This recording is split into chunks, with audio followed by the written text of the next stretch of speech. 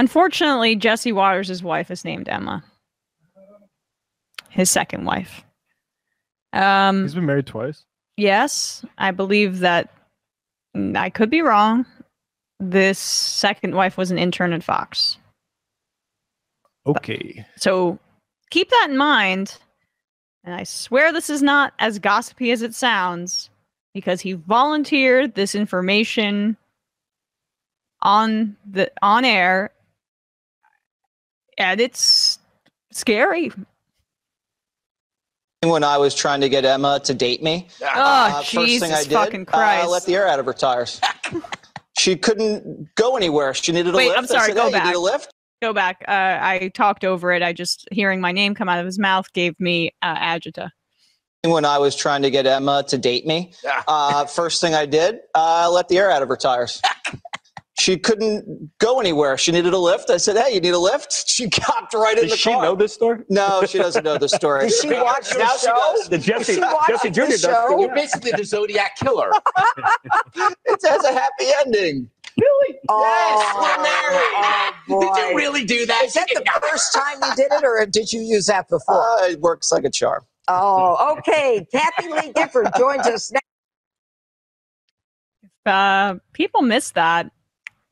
When I was trying to get Emma.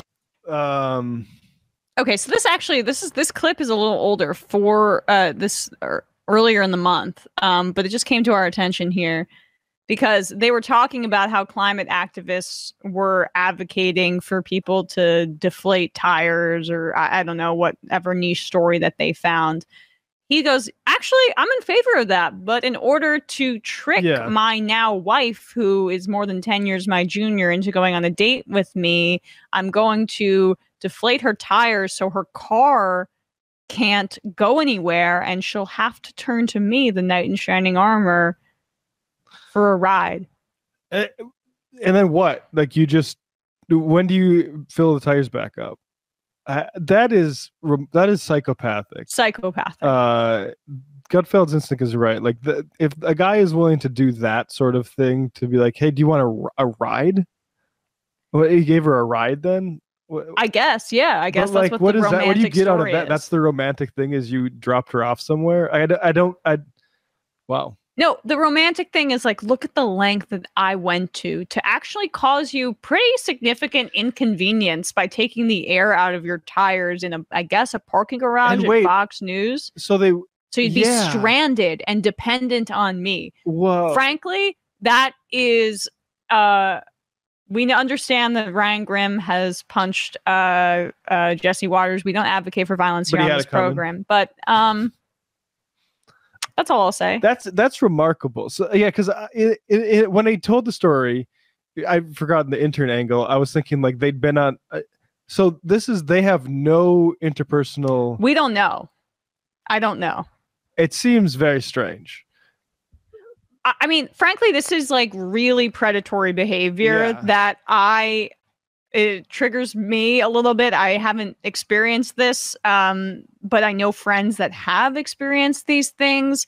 I have friends that had tried to block ex's numbers, and the guy would track them on their running app, like the Nike running app and things like that. Other aggressive actions, showing up places, forcing them to see them, etc.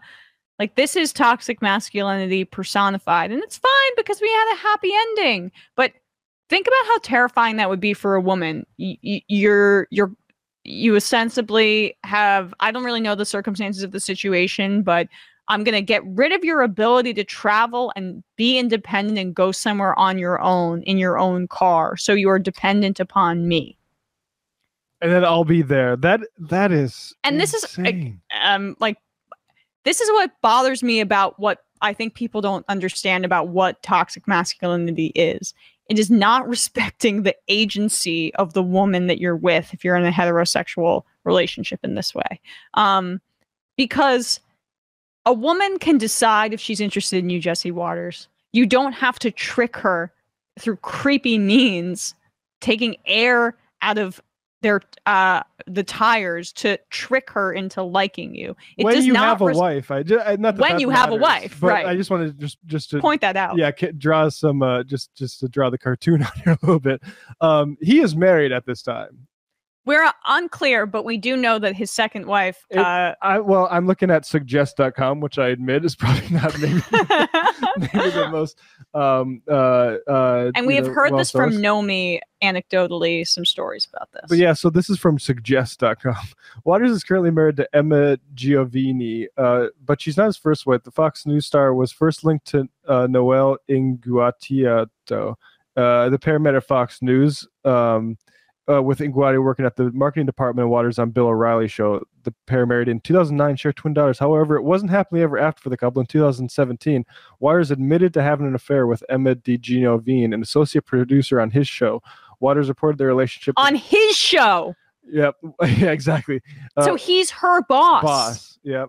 Waters reported their relationship to the Fox News HR department, and DiGiovine was moved from his show to the Ingram angle.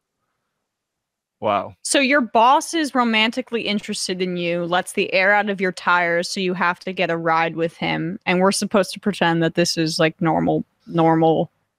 And this is the guy family values for the conservative host. Right, exactly. Yeah, this is the guy who is basically doing QAnon style moral alarmism at people. Super creepy. All right, I want to do this. Damn, what do we have?